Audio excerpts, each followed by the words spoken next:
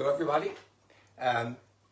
All those that are already in, very welcome, and we'll be starting in a few minutes. In the meantime, a little music to wait for the others to catch in. Lovely tune called Dubuque. Back to 5.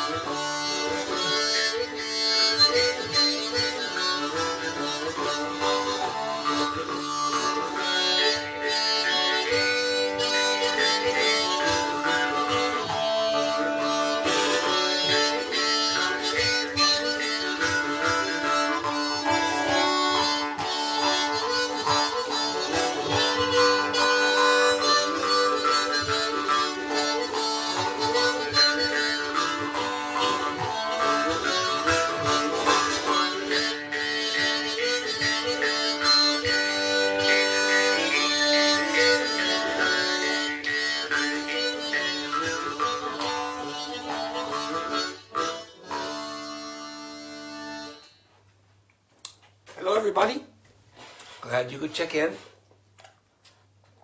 am happy to be here with you all. And right now I'm working on a harmonica for a friend that's got kind of a special tuning in it. It gives me an opportunity to show a few of the techniques that I use when I'm working on harmonicas. So let me just tune in on this computer here so I can see if anybody has any questions. Give me a second here. Let me get these set up here. Where am I? Live. Okay, I have to find myself. How do I find myself? Okay, I think I got it. Tune in on this computer here so I can see if anybody has any. Okay, hello everybody. Matthias Ernst, John Phillips, Christian Vergley, David Corrant. Welcome everybody. Okay, what I'm doing is it's an old Hohner 12-hole Soloist harmonica in the key of C that I'm converting to special tuning that a friend of mine uses, and it's hold on, turn off the okay, turn off the amplifier down there. I think we're good to go. Right, yeah, it's an old 12-hole Hohner Soloist, and going from the key of C down to a custom tuning around in the low A range. So it's pretty drastic kind of a change of the tuning. Notes going to be dropped down as much as almost an octave and a third. So when I'm doing a custom tuning, say for instance if I want to shift all the notes up one position, so I gain an extra note on the low end, lose one on the top end that I might be using. The way I set about it is I make a little chart, kind of like this, and you can all see that.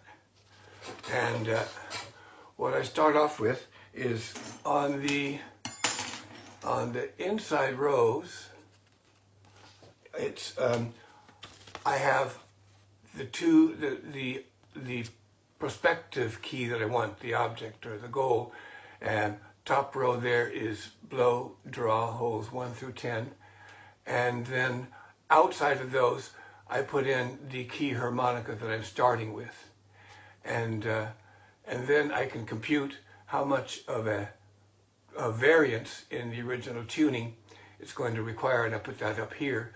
And in what I can do in this case, if I can plug different key harmonicas in to see which keys are easiest to work with, which keys may not require any changing of reeds or any drastic retuning. So it's a handy way of doing it, and then I save them, and I can use them for other tunings that I'm working on, variations on them. So this is the one that I'm working on, and you can see that I'm going to be dropping some of the reeds all the way 15 semitones down. So that'll be fun. So the first thing that I do when I'm starting to work on reeds is I'll make sure the reed is centered in its slot, and for that I use a reed wrench. You can see that there. There it is. And you can see how the jaws, this one that I made myself, the jaws on this wrench are very, very narrow. That allows me to get in between the reeds, and so when I'm moving a reed one way or the other, that it doesn't hang up on the other reeds and rivets.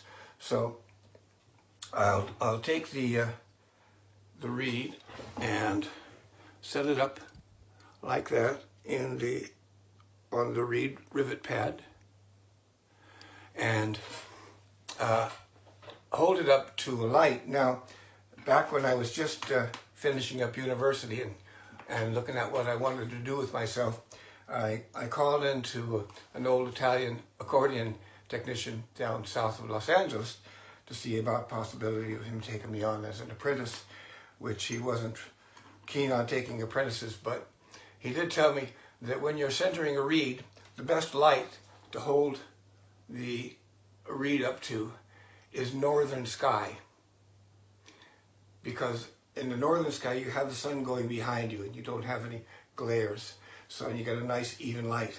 Now, that might work well for Southern California and Italy, but here in Ireland we mightn't get so much even light. But that's what he said.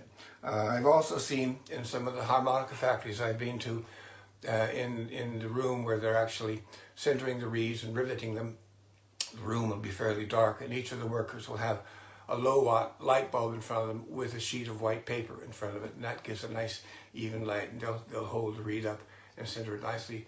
This is particularly important when you are embossing a reed, because you're going to be narrowing the reed slot, and if the reed is a little bit off one way or the other, then they can kind of touch. So sinter the reed first, the next step that I'll do is to chamfer the reeds. Now this is a technique that I heard about from Sissy Nietzsche, who was the head of the harmonica service department at Hohner when I was there as head of the accordion service department. And she told me that she had heard some of the old timers used to do this to their reeds. So I gave it a try, and I thought it worked pretty good.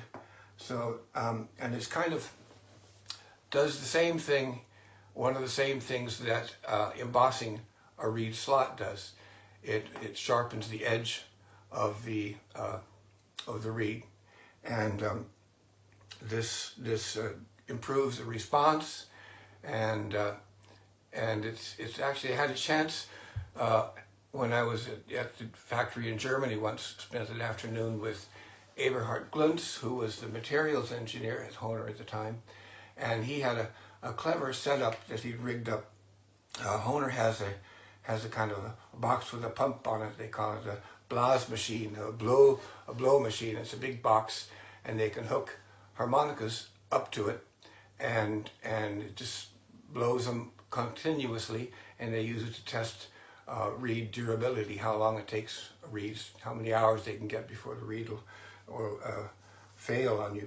And what Eberhard had done was, to the blow machine, he had hooked up an oscilloscope and a computer, and hooked it up to the switch, so that when he flipped the switch for the pump, the oscilloscope and computer would measure how many milliseconds it would take to go from zero air pressure to maximum volume, where it would plateau out, and what the amplitude, what the volume would be in decibels. So the x-axis was milliseconds, and the y-axis was decibels.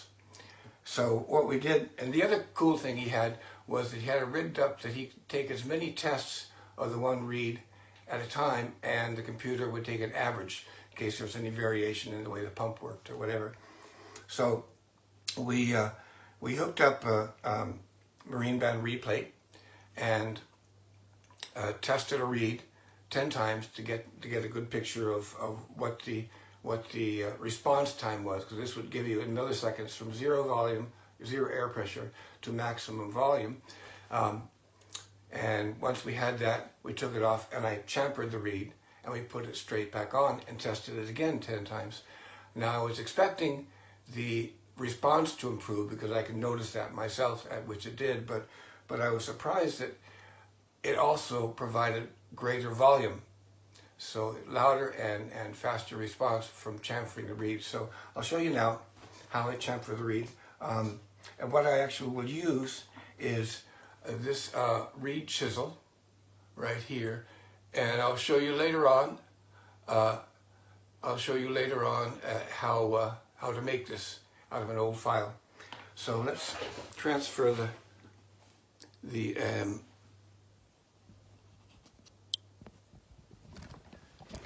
camera down here. Give me a moment while I set up here.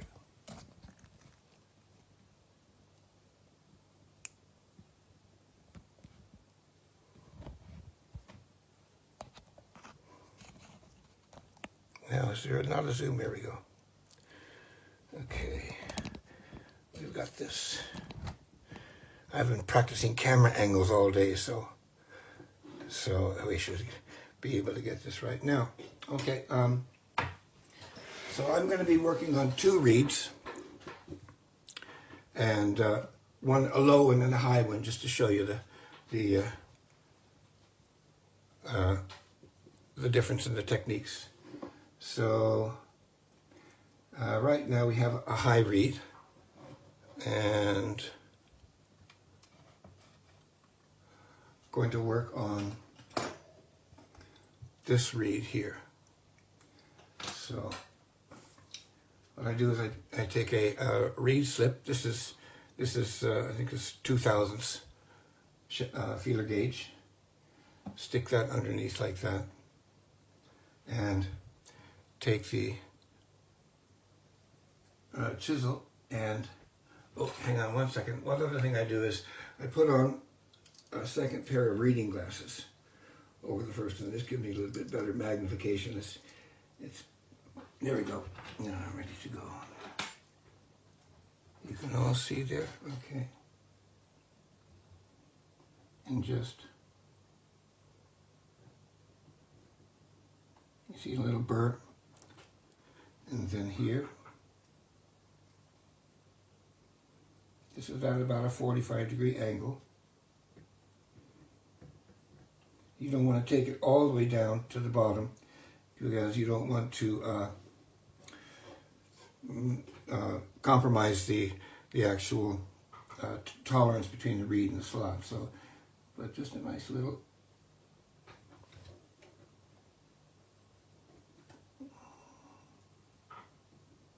Okay, there's that reed. And then we're going to do this low reed here. Same again. Am I in camera? Yeah.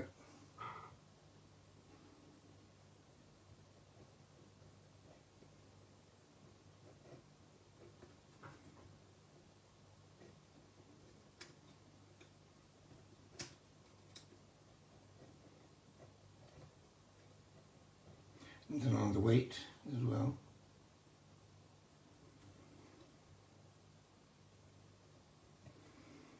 Flip it out. I'm not going all the way to the end, because you don't want to catch the tip of the reed to damage the reed. So I'm starting about 1 millimeter or less back from the top, and then turn it around and finish it off like this, and like this, in the end.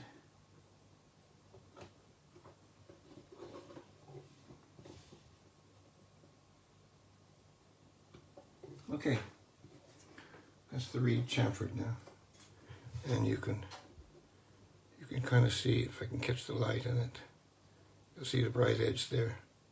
There it is coming up. Okay, that's the chamfering. Now, next step after that, let me go back over here, flip it around here. Okay. Next step will be the embossing. Now, reed slot embossing is a technique that I came up with back in the 1970s, when a friend had given me a copy of a manual on the American reed organ and working on it, and in it showed some drawings of unusual reeds, specialized reeds, and this would be about in the late 1970s. I was out here in Ireland, and so I spent an afternoon making one of these reeds, and here's the reed here, a trident-shaped reed, and I only had drill and file and a hacksaw to make this thing. And by the time I got finished, it wasn't too bad, but the reed to slot tolerance was kind of wide. And I thought, I'm not going to make another one of these, because I probably wouldn't do any better job at it. So that's when I came up with the idea of kind of burnishing or embossing the slot edge to draw it in on it. And it worked good. So I'll let you hear it.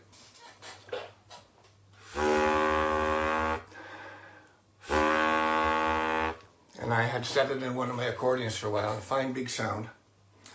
So fast forward almost 20 years to about 1995. I'm working at Hohner, and at that time the reed to slot tolerance in some of the harmonicas, particularly the Richter Classic, the marine bands, was getting pretty wide, and the harmonicas were getting quite hard to play. People were sending them back, players were sending them back, and there was only a few customizers working back then, but they were sending them back. And we started on a project to improve the reed plate tooling and the reeds, but in the meantime we had to deal with all these returns and frustrated customers. So that's when I thought of this technique I'd used on this Trident reed back in the 70s, and so I tried it out, and it worked pretty good. So I showed the technique to Sissy, and for the next few weeks we were embossing the returns from players and customizers just to improve it and keep them going. Once I was pretty sure that it was working well, I started telling folks about it, telling some of the players and customizers about it, and it took off pretty quickly, and it's kind of established itself as a kind of a standard practice with harmonica technicians these days. So there's the one thing about embossing, and it's similar to the chamfering. It does embossing a reed slot actually does two things. It narrows the tolerance, closes the reed slot closer to the reed, but it also puts a sharp burr, like a sharp edge. And this sharp burr is actually as important effect on the performance of the reed as the closing of the tolerance. And it's well known in other free reed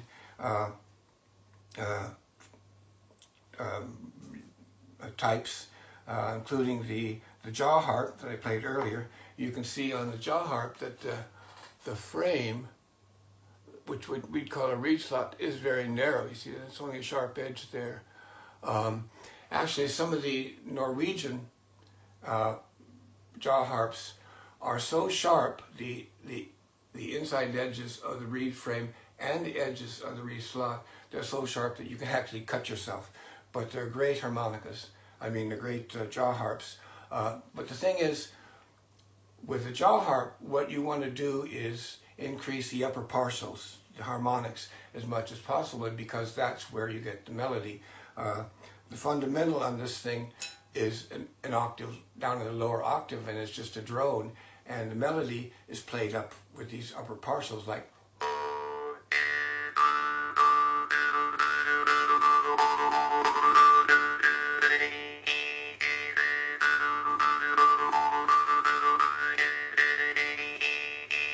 So that really sharp sound with a strong harmonics is what you want in a jaw harp. With the harmonica, it's kind of a trade-off. The closer you get, with the tolerance and with putting these sharp edges on the reed and on the reed slot, the more you are increasing or amplifying these upper partials, and that affects the tone. You might like it or you mightn't like it, but you lose a lot of the mid-range of the sound. And a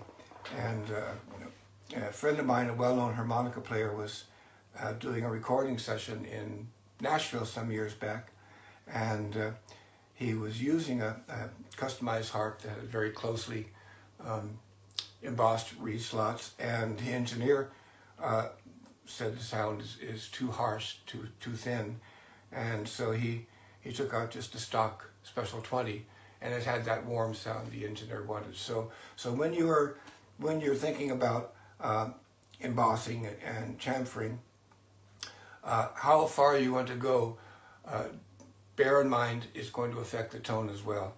So you might want to sort of find some happy medium between tone and response when you're deciding how far to go. Now, there's two ways I have to go about this, and I'll show you now. If I'm working on reed plate that's got a fairly wide tolerance, then I'll want to work right close. And let me see, where's my tool?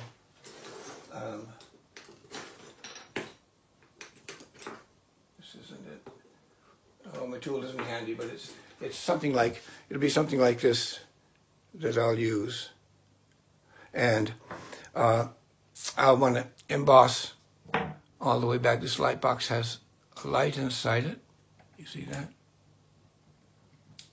And I have various inserts that I can change, unscrew these to fit different size reed plates, and the biggest one that will fit a 16-hole chromatic.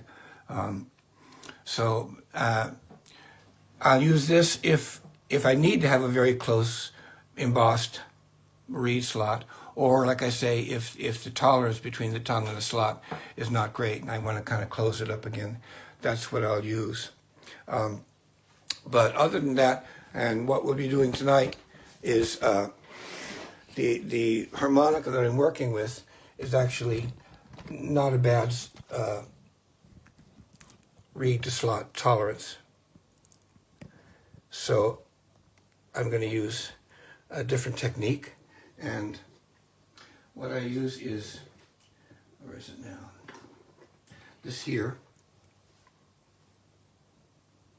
is a reed slip. It's a reed lifter. That's what I use. This end I use to adjust the offset of the reeds, and I use the back. That's a fairly wide radius, I'd say. I say it looks like about a almost a 10 millimeter radius, and this is made out of a 1.5 millimeter reed plate, so it's fairly thick, and I've polished this edge here, and I'll use that. Now you can't go all the way back, so what I do here is I'll take a small piece of shim stock and I'll place it under the reed like that. And what this does, that protects, if you were to push this all the way back, you'd end up bending the reed down into the slot that you don't want to do. So you want to kind of protect this end. And as you're going here, you can actually feel where this reed slip is, and that helps keep the thing from going down too far. And you can get fairly far back doing this. So I'll do this, and I'll show you there, like this. Just run it in.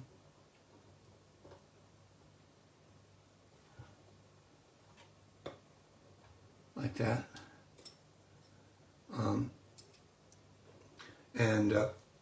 And then depending on how close you want to go, you can hold it up to the light, like I showed you earlier, to see, do you have clearance, do you have room to go a little further. If I should go too far and some of the reed catches, which this might be doing, let me see here.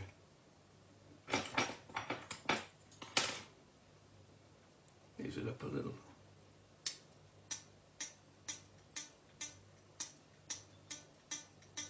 Okay, so it's catching just a little bit. Let me see. Show you what I'm doing now. Hold it up to the light, like I showed you.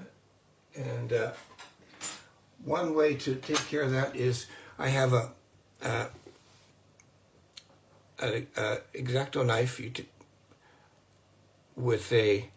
I cut off the blade, left just the haft of the knife in there, and set in a little piece of 1/1000th feeler gauge, and with that I can just set it in and run it in a little bit like that. That was around there that I thought it was catching, so that might have just taken care of it. Let's see how it sounds. Sometimes just plucking it, there you go. And sometimes if it's only a slight bit of a burr on it, if you just pluck it a few times, that might clear it. But if it's a little more, you can do this. If it's even worse, you may have to get in with a blade and kind of from the underside and scrape a little. But that's that one embossed. And then I'll do this one here while I'm at it. This is the other reed we'll be working on. Okay.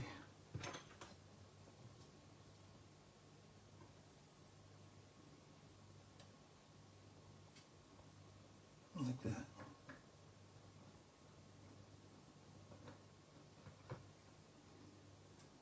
That's the kind of the way we have going about it. Okay, let me see, is there any questions? I'm having trouble playing this video. Is everyone seeing me? Let me see. Hope we're there. The laptop I have here. Okay.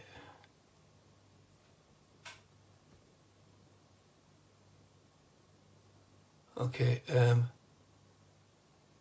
People are saying the videos are okay. Everyone okay? All right. I'm having trouble. I'll try this again. Give me a second here. Let me load up. Oh, sorry. We're having trouble playing this video. Okay. Hopefully you can see me. Okay. I'm getting the messages. That's the main thing. Okay. Cool.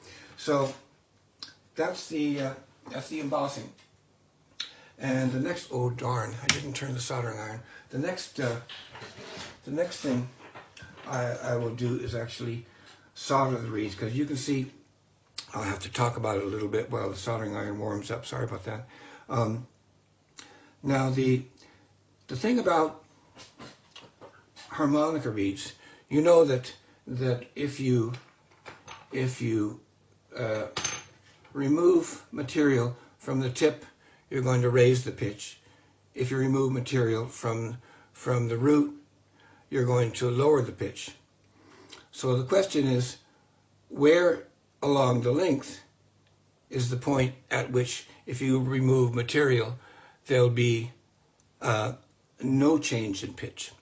So some years back, I did a test of this with small reeds and big reeds, and I found that on reeds that don't have weights or have only small weights, the point at which material removal will not change the pitch of the reed is not halfway, as you might expect, but 2/3 of the way from the root, 1/3 of the way from the tip. So right here, 1/3 is the null point. And this is important to know when you're working on reeds, especially when you're going to be doing a major retuning of a reed, if you want to change the note, a semitone or more, as where you want to work from, because you want to try and maintain an even profile along it. And a little later I'll show you a chart of some various reed profiles. But so when I'm soldering, I try, if it's a major solder, I'll try and stay within 1/3 of the way of the tip. Now this is your low A, and it is so low that I had to cheat a little further. It's about 1.5 millimeters back beyond the 1/3 mark. But this is actually, this gives you the maximum amount of the flexing, because the reed, the part of the reed that does most of the flexing is the back part of the reed. And reeds don't actually work like a pendulum. They don't swing back and forth through the reed slot like a pendulum. They coil and uncoil through the slot more like a clock spring. So you need, and that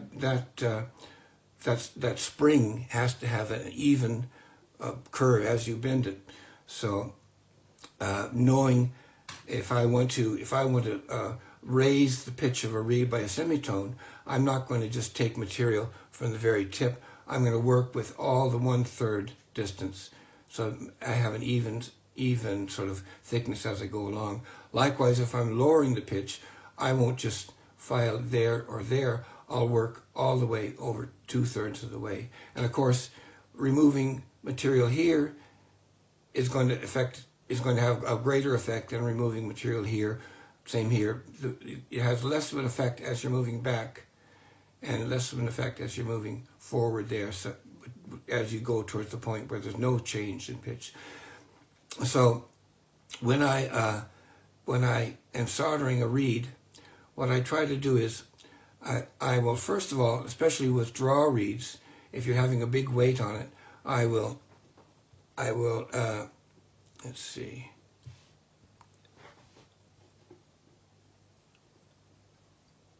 Get this up here. Okay, you can see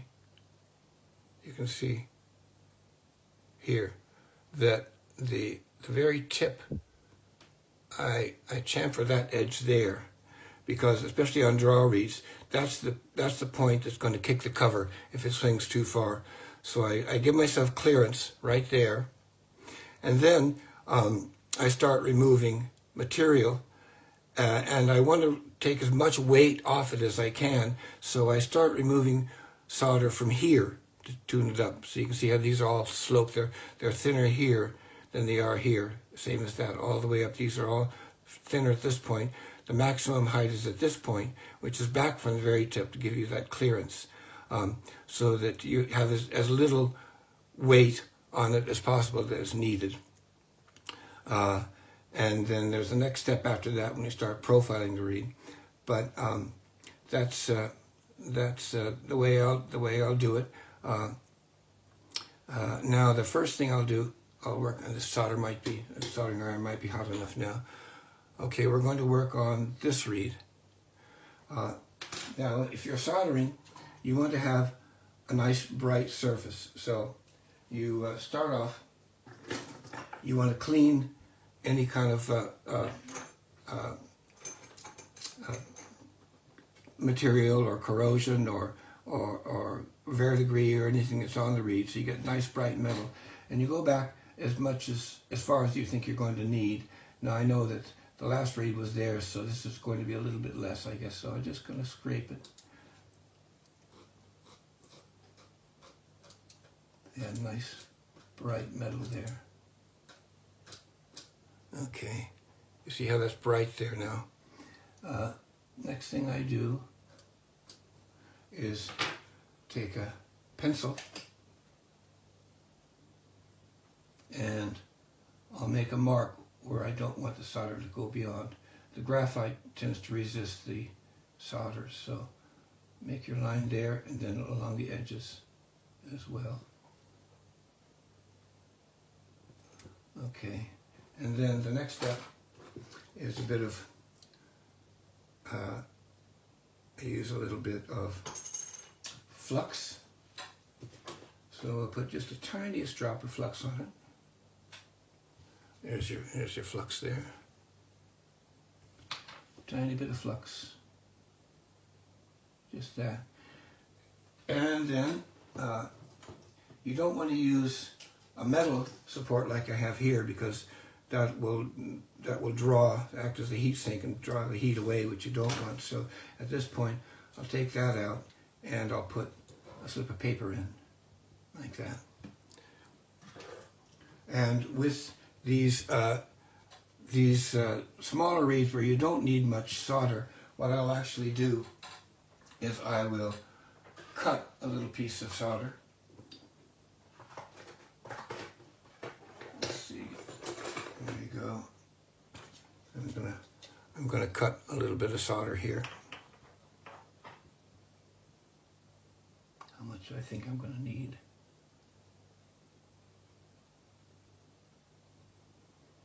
That's plenty. That's probably too much. I might give myself a little bit less.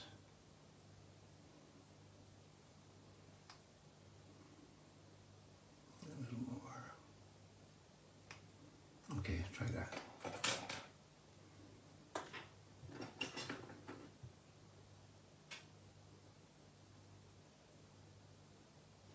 And I'll set it on. The little bit of flux that I have there will help it stick, so you can see that the solder is sitting on like that. Now, normally when you're soldering, you're supposed to warm up the workpiece rather than the solder. But in these reeds, they're so thin that it takes no time at all for the solder to melt and heat up the reed itself and melt. So I'm hoping this soldering iron is going to be hot enough now. Oh, the other thing I do is I'll take like a file and let me find a file here, just to raise this up a little bit so that it's going to be tending to, there you go, so that you have a bit of a slope on it. There we go. And I'll give it a try.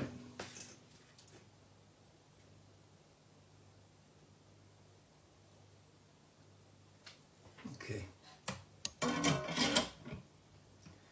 Then clean off the extra bit of flux. Now what we want turn this on, tuner on. We want 1, 2, 3, 4. This should be a D, D2. So this is, that'll be an octave above this one. That's your D. Right, that's good. That's about a semitone below the note that I want, which is just perfect. So now we can put this back in, or actually I might even use a heavier reed slip. Let's see. Where is that thing? Here we go. Here's a heavier reed slip I'm going to use. And then we file it down.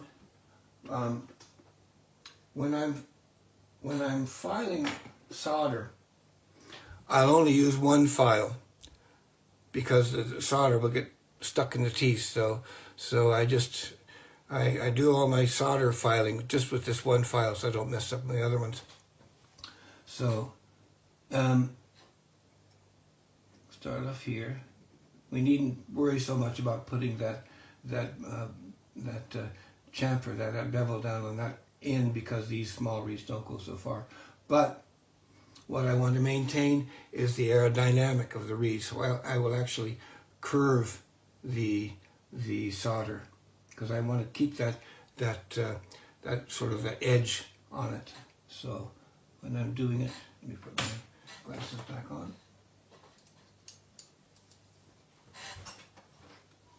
Okay.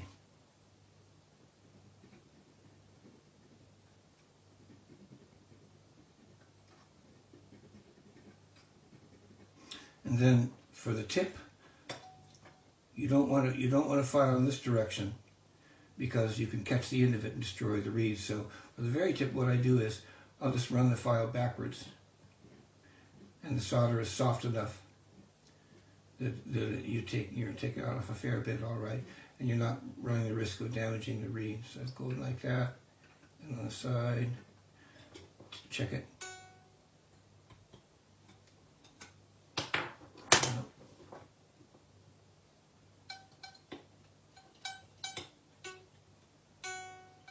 Okay, that's a little bit sharp, which is just about perfect because we're going to be profiling the reed back here, and that's going to drop it down. So that'll do fine for now.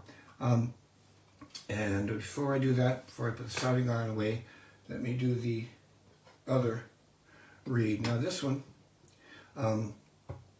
this is actually, what do we have here? This is going to be a D.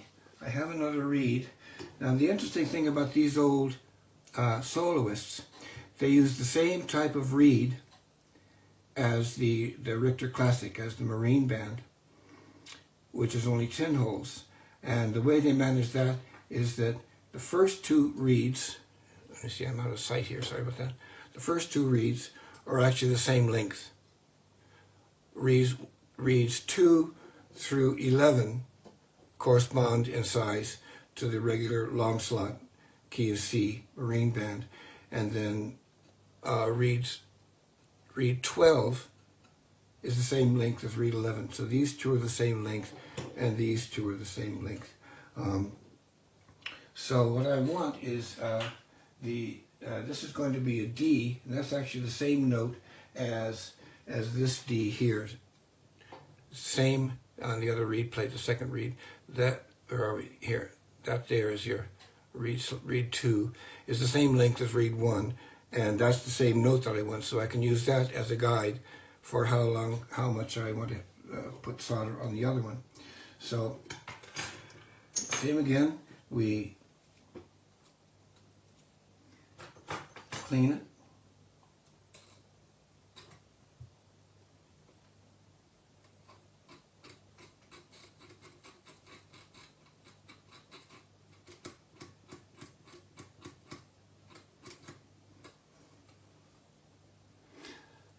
Any recommendations on the type of solder to use? Anything more preferable than others? Well, if you can get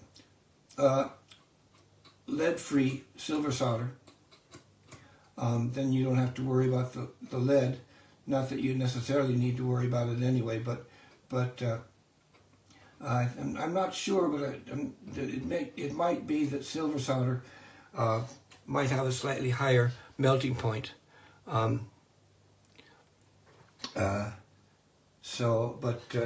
Like I say, silver solder, and it's, I don't think, to be honest, once the solder, with lead solder, once the solder's on, I can't see that there's going to be much migration from the reed into you. You're not touching it.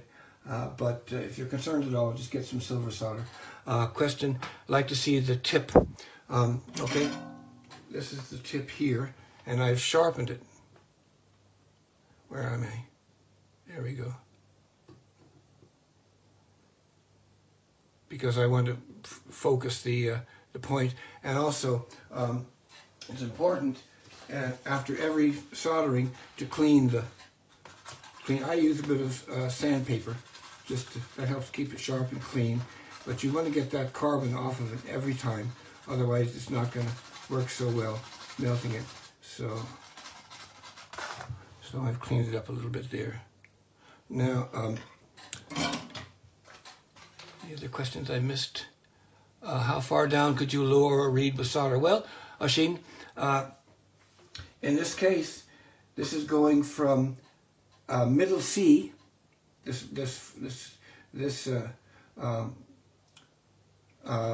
one? This one here is going from middle C to A, an octave below middle C. That's 15 semitones down. And it's really not that. It's not that sort of drastic a proposition, because even Hohner will have way more than an octave different notes that they can obtain out of reeds of the same length. So, but in this case we're going 15 semitones down. But it'll be more than just solder to make it work properly. Like I say, after we get the solder on, we will need to be profiling it. So I'm missing any other questions. Comment, 81 comments. Hang on a second, I see. Where are ye? Okay. I'm only seeing a few. Alrighty, any case. So, once again, next step, put on the pencil line, and on the sides as well. There, this pencil trick, I forget the fellow's name, but one of the regulars on Harpel, who I think works as a dental technician or something. He's the one that posted this cool trick on Harpel years and years ago. It was a great. Sorry, I forgot your name, but it's a great trick, and I never forgot it. Okay, then put our flux on.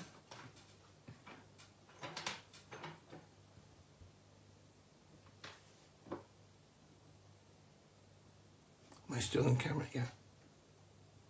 Now, when I've got this much soldered, and it's going to be a lot of solder I'm putting on it, I don't bother cutting it off. I'll just work from the actual coil of solder. So here we go.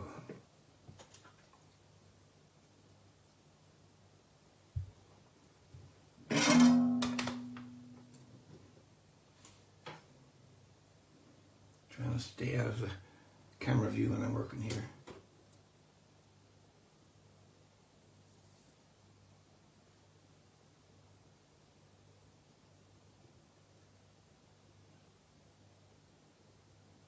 Let's see what that gives us.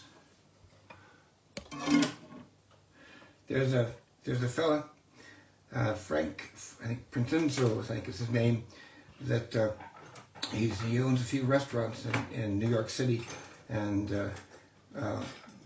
which my daughter goes to all the time, and he posts all his recipes on Instagram, and that guy makes all these great Italian dishes with one hand, because he's holding the camera, he's holding his iPhone in his left hand and doing everything one-handed, so I shouldn't complain here.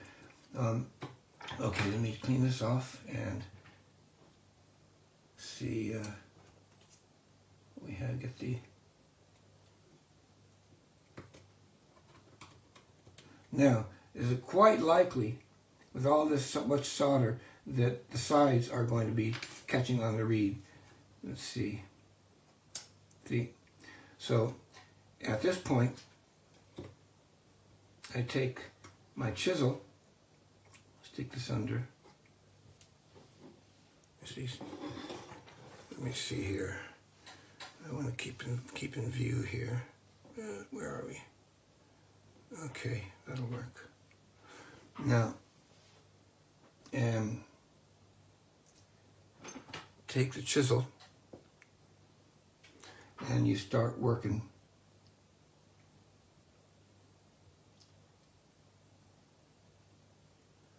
Now, to remove the solder, let me come in there. Let me get back in view here. Okay. You see, I'm just chiseling away the solder. Now, when you're doing this, be sure that you keep your chisel at an angle, because once again, you don't want to take any of the brass off of the reed itself. You have it tilted up a little bit, and you're just taking the solder away like that. Work it like that. And if you look very closely, and like I say, I've got 2 pairs of glasses on now, my prescription, and a pair of drugstore reading glasses over that to give me a little more magnification. But you can kind of see, if you look carefully, if there's any solder that's actually on the edge of the reed itself.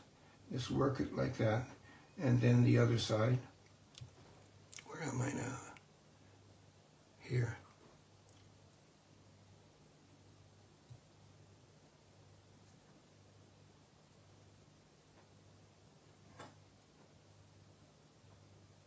Talking about the lead, some years back, and I think it's, people seem to be allergic to a lot more things these days than in the old days, and it's been thought that it's just sort of cumulative. When our environment is filled with more and more toxic or unnatural, or not unnatural, but unfamiliar substances that our body is not used to, and as one or the other mightn't be a problematic on its own, but when we fill our environment with all kinds of things, which we have done, and then people start developing allergies to these kind of things. And there we go. That's working fine now. So we started getting, this would be around the same time in the 90s, people started complaining about getting nickel allergy, nickel rash, or nickel dermatitis from our harmonica covers, because the old harmonica covers were made of nickel-plated steel, soft steel, blech was the term they called it, and so it was pure nickel that was plated on the steel, and that was definitely causing a lot of people to have a reaction. So we had to look for replacements And one of the things that we've ascertained was that nickel that's contained within an alloy, say if you're using any kind of a chrome or any kind of a stainless steel or anything like that that has nickel in it as part of the alloy, it is bound in the alloy and won't migrate. And so people shouldn't be allergic to it. And it's only when you have pure nickel that's actually on the cover that you can get it. So we had to work around for a long time, and we ended up going to stainless steel. And it was tricky for a while because stainless steel is way tougher than the soft steel nickel plated that we were using. And some of the harmonica cover designs were very intricate, like the marine band, especially the and the bottom cover, all those little medals, and also the 270 Super Harmonica.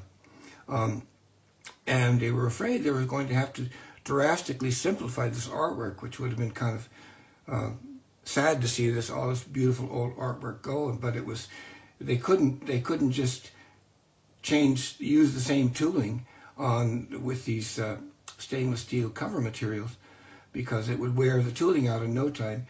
But finally, somebody over there figured out all they had to do was they had to plate the tooling with a thin layer of titanium. And that's what they did, and which is much tougher than the stainless steel. And that allowed them to preserve all the old, lovely, intricate artwork on these harmonica covers and still switch to stainless steel. So anyway, I digress. So here we are. This is the right. I mean, it's working now, but let's see that I put enough on it. Where are we? I want an E.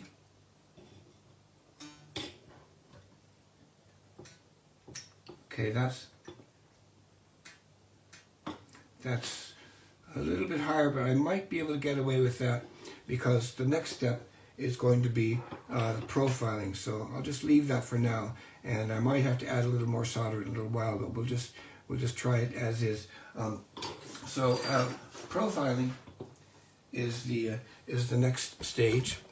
Let me take it back here. Where's my flip it around? Okay.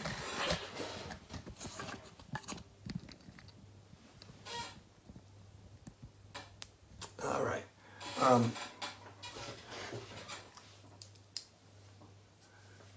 Now,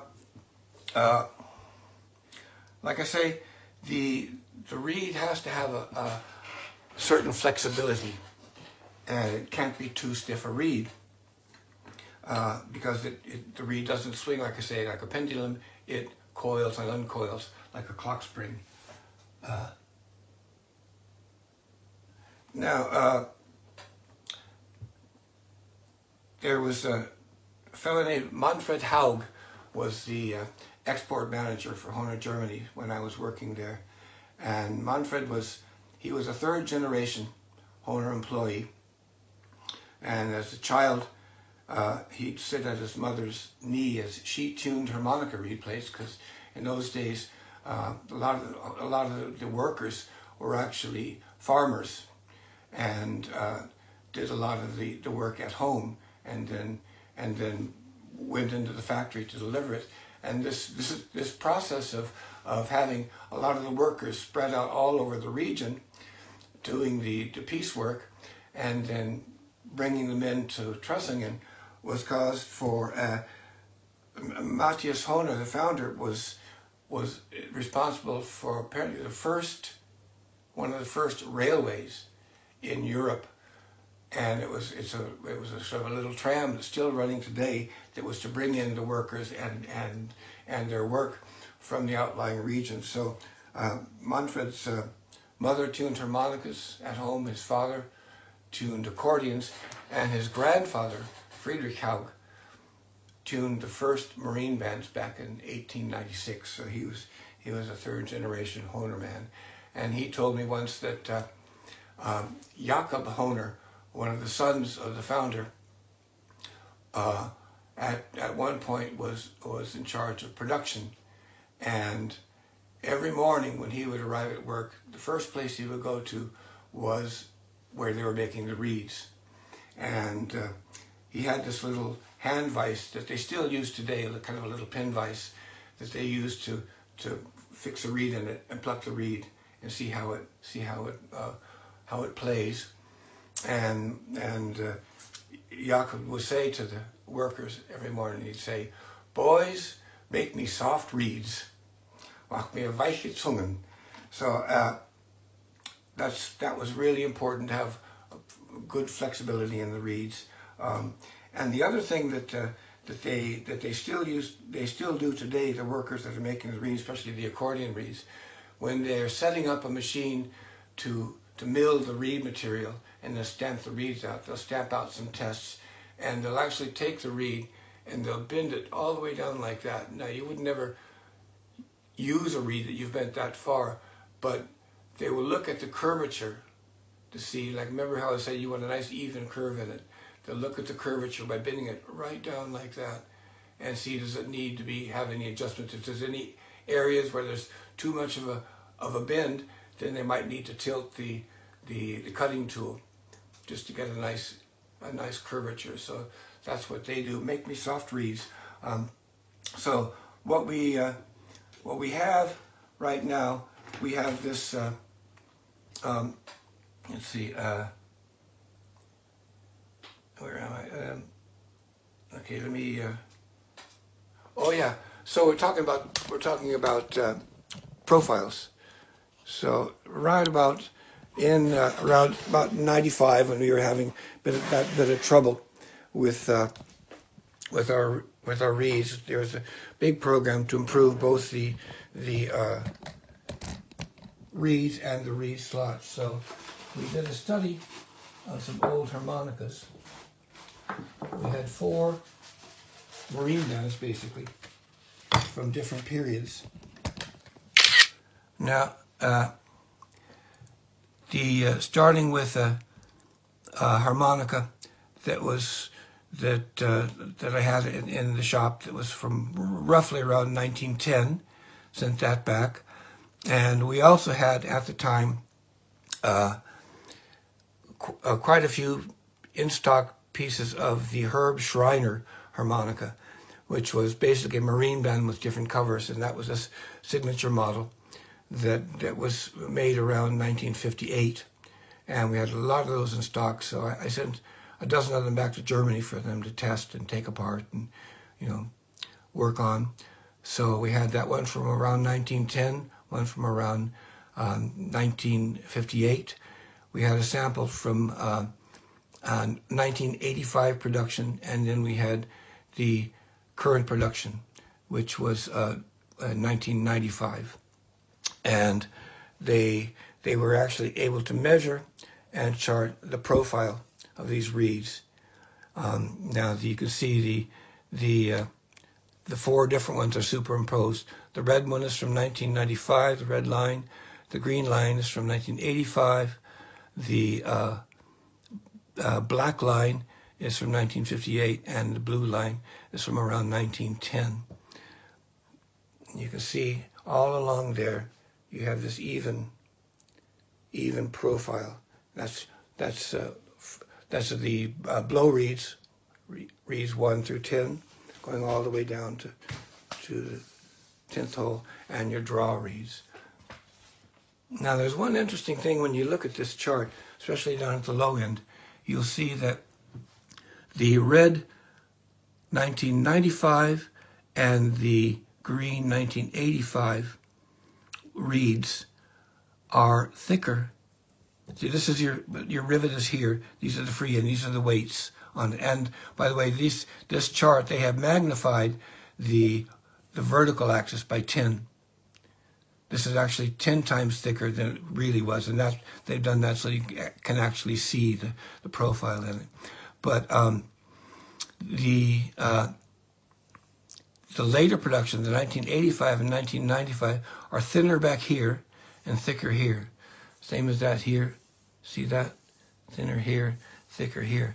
And I think that's because when some of these early harmonicas, we tested the hardness, and these older reeds were actually softer reeds. And And with the later reed material, they were basically forced to use harder material. They couldn't get the softer material that would really work right. So they had to get the correct pitch, they actually had to make the reeds thinner here and thicker here to lower the pitch. You see that? And these, the 1910 and the 1958 are about the same. So, but the point being that you want this nice even curvature to the reeds. So we're going to profile the reeds as the next step.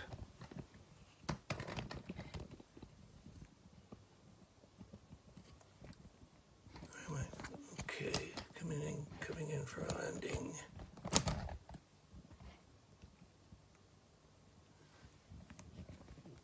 See if I got any questions.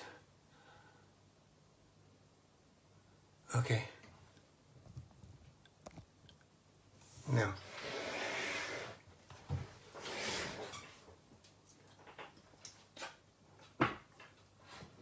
Now,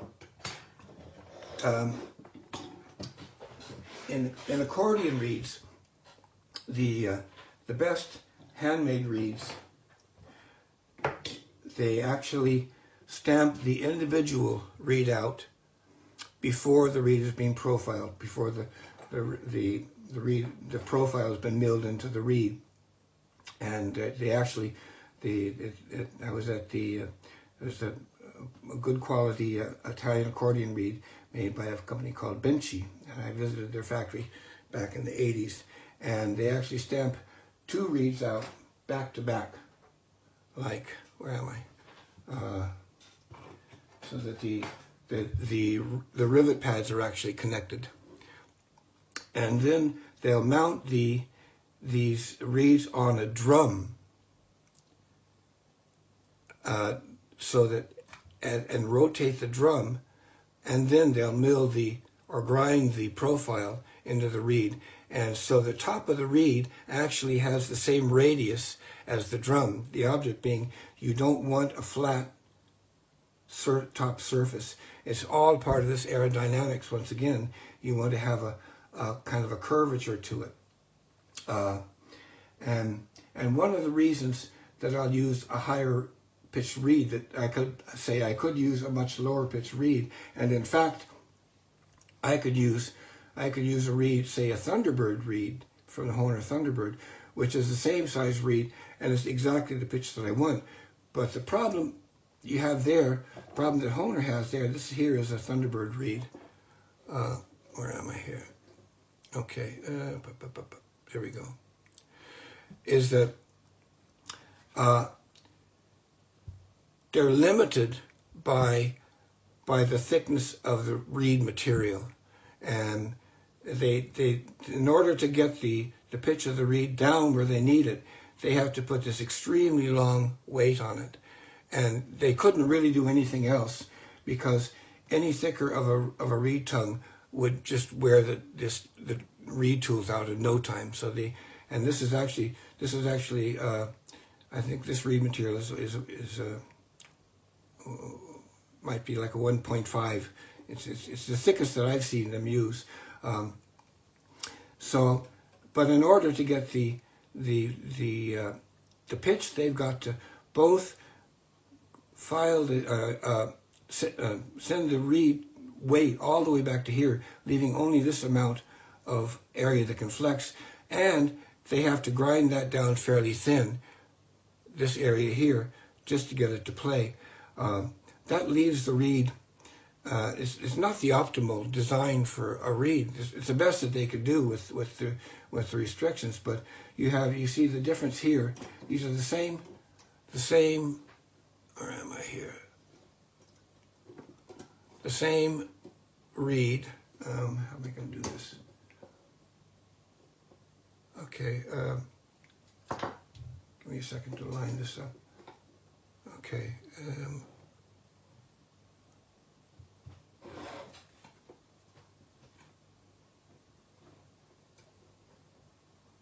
Okay, there we go. same reed size, same note. But with this way, you have a much greater area, and you can have you don't have to grind it down so far. But the thing is, and I can show you the difference that it makes when you have this extremely short area. Then the reed is not all that stable, especially in terms of pitch stability. So here's a low A. I'll play this. This is the low A. I'm actually going to block the draw note with my thumb. So I'm going to isolate the blow note and play that for you.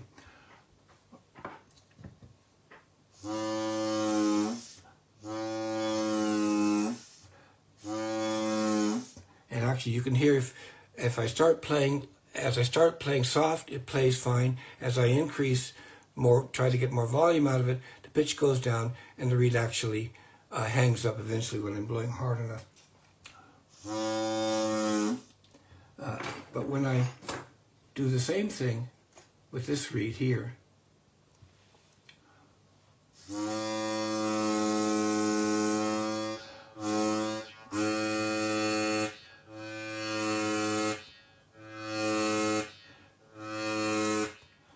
as hard as I play it, it's still going to hold its pitch much better, and it won't hang up on you. So that's the reason that I've chosen this reed rather than swapping it out. And the other thing with this extra thickness, because I do want to make the reed a little more flexible than it is to begin with. So where are we here now?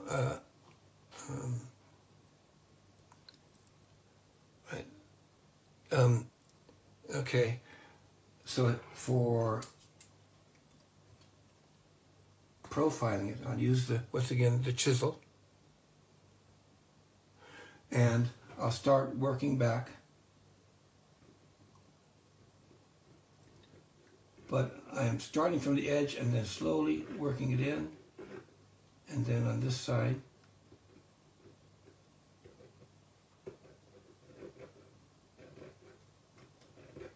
But I'm not taking any material off the very center. I'm leaving that on the original thickness, so that I'm putting this slight radius on the reed. Once again, on this side.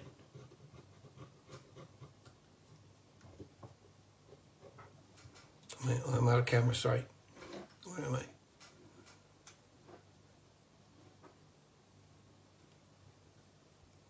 Okay. Oh, this one here.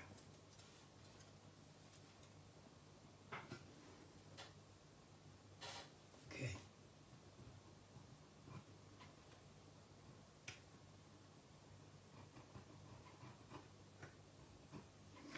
Now you can see here that I've left the center unchanged like that, and then this is going to, once again, this is going to drop the pitch considerably. So now you start working on the solder again to bring it back up to pitch,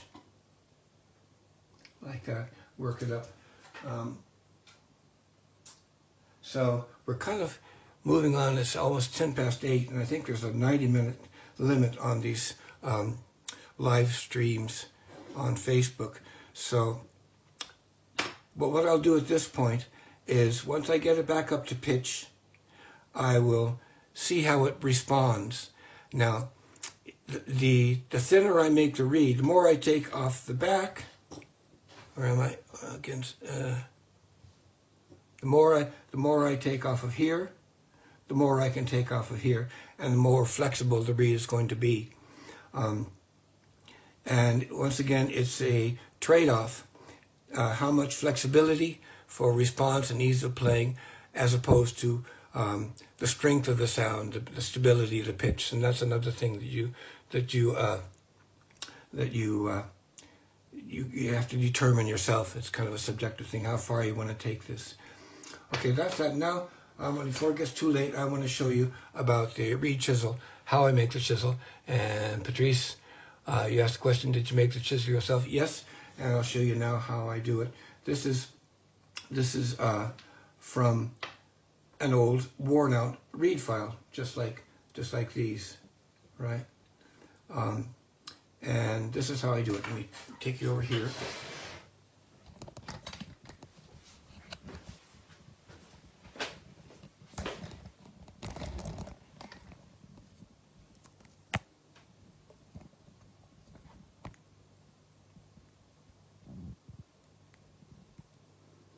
Okay.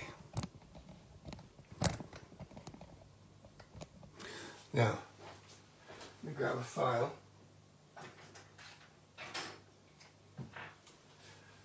What I do is I'll take a file and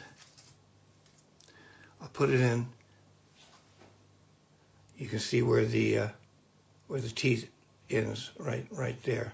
I'll put it in, and you determine what kind of an angle you want on the chisel. But at the moment, more or less, I just take the same angle there.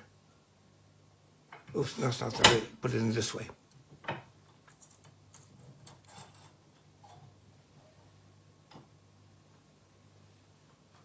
Just like that. So that's sticking out at the angle that I want. And then, oops, didn't focus. Focus. Okay, and then I just take a hammer. Hammer and break it off. Just tap it with the hammer to break it off. So that's broken off. And then, once that's broken off, I will take the broken bit, which would be looking like this now, and I would raise it up so that it's just a little proud of the surface. Let's see.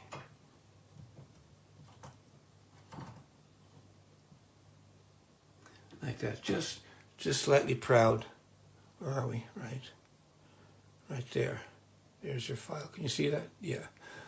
Move that in a little bit. All right, just slightly proud. And I'll take an emery stone. All right. Stone. Zoom out. Hang on. Get back. Now, take my stone and then just work it back and forth until it's nice and flush. Okay? And then once that's perfectly flush and you don't feel it with the stone, then you could take it out and then it's fairly sharp at this point, but you can make it sharper by, this is the way, my dad was a cabinet maker, and this is how he used to sharpen his chisels. They were his chisels were a little bit bigger than this chisel, but here's a handy little trick. This stuff is, you can buy this stuff. It's for big sheets of it for putting under rugs so they don't slip. But I just lay that on there, and you could set the stone on it, and it won't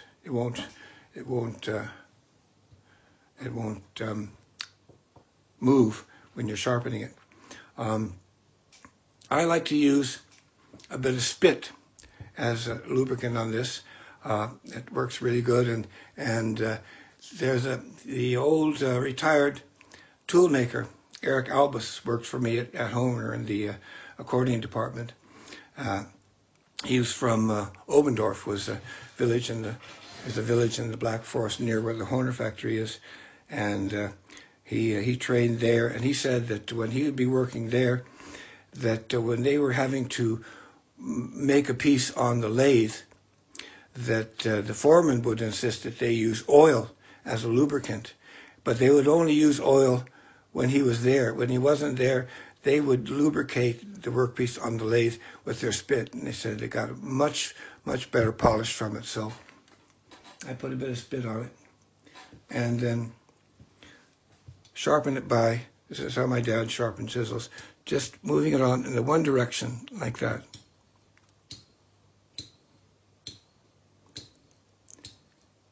Okay? And then once you have it as where you want it, then you just give one pass only to remove the burr, like that, and then on the sides, on the other side.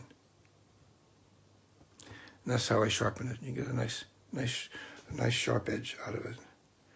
That's sharpening the chisel. Right. Now, I don't really have a whole lot of time to get into tuning. We might have to do that on another time, but I'll just show you basically some of the tools that I use in tuning. I use a file. Put this back here.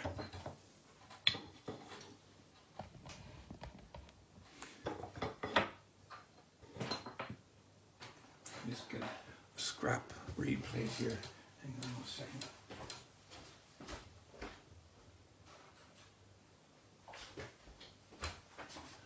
Okay, here's just a scrap reed plate. So the tools I use are a file like this,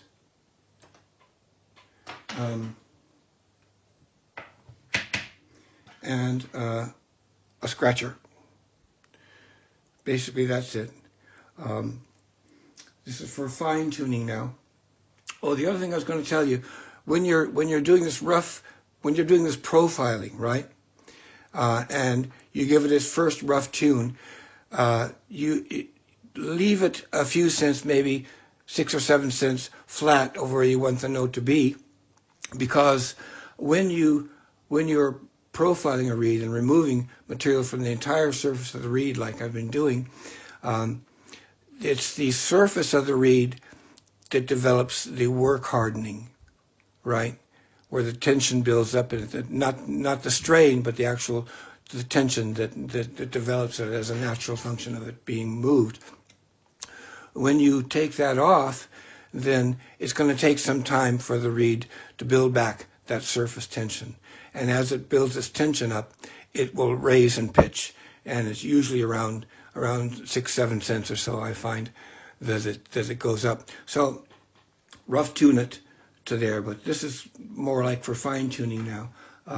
Once again, for lowering the pitch, let me take it up here. All right. Zoom in a little bit.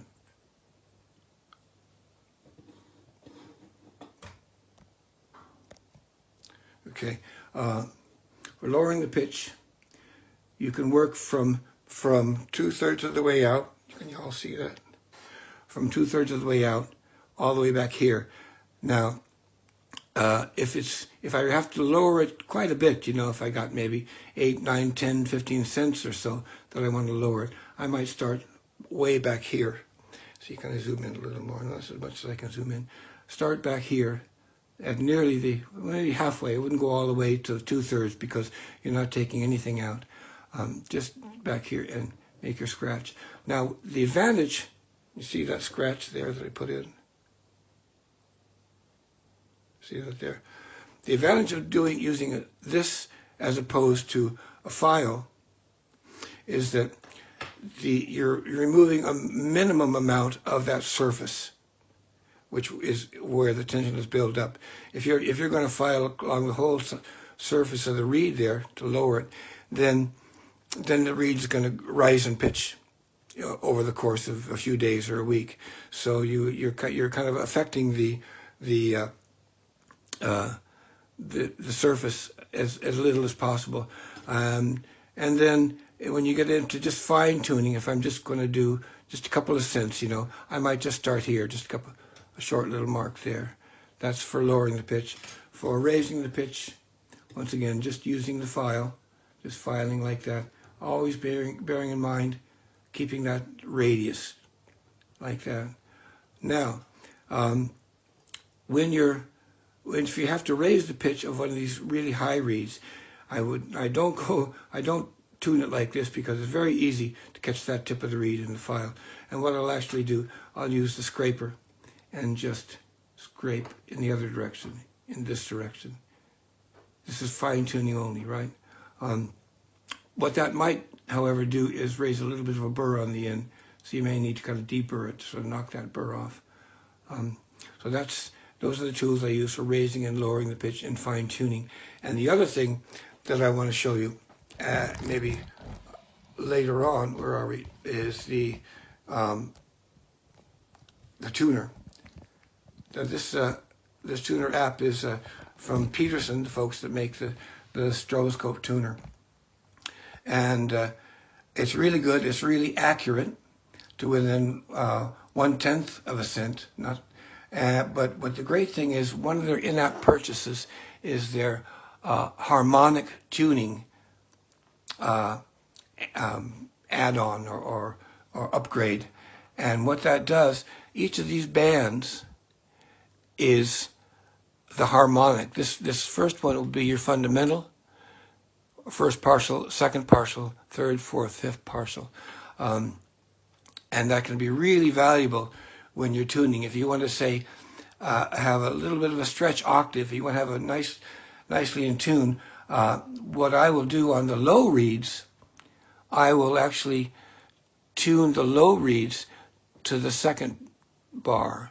Now they say you want to tune to the brightest one, but if I tune the lowest reeds to the second bar, because they don't quite match always, and then the same note an octave higher, I'll tune to the low bar. That means that the two reeds, the high reed is going to be right in tune with the second partial, with the first harmonic of the low reed. And that's a really nice way to sweeten the tuning and to stretch the tuning a little bit.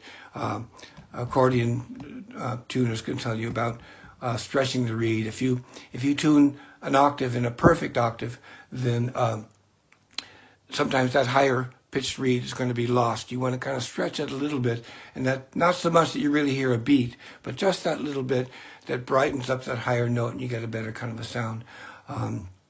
And there's other cool things that you can do with this harmonic tuning in that purchase. So I recommend it. I used a real stroboscope tuner at Hohner for years and years, and this thing is, I have to say, every bit as good. And you don't have the harmonic tuning facility that you have on the app here. So well worth the money. The Peterson iStrobosoft it's called.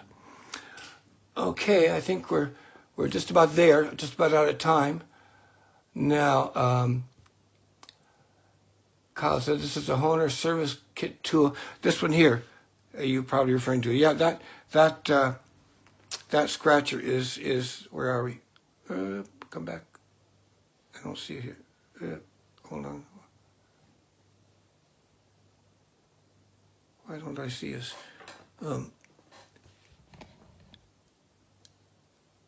Look at, oh, sorry, here, there. That's the scratcher that they include. What I usually use is the accordion scratchers that they use in the factory. This is the one. It's a little bit more robust, and they come in different sizes from like 1 millimeter, 1.5, 1.8 millimeter diameter inserts there. And one other thing, we better just leave it for now, that you can use when you're testing the flexibility of the reed is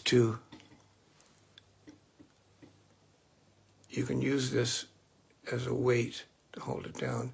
You can measure how far it goes down, and you can just about see. I should probably go back into the magnifier, but I won't, no time for that. That goes going down about a little over, about 2 millimeters, whereas the Thunderbird goes down twice as much.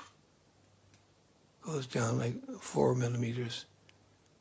So that's in my mind a little bit too flexible. But like I say, I mean, they did a great job. They were pushed to a limit with the the materials and the limitations of production, and they did a great job at it. But it's really, I think you get a better job if you do the soldering yourself and use a little more higher pitch reed to start with, and that also allows you to put a bit of a radius on the reed.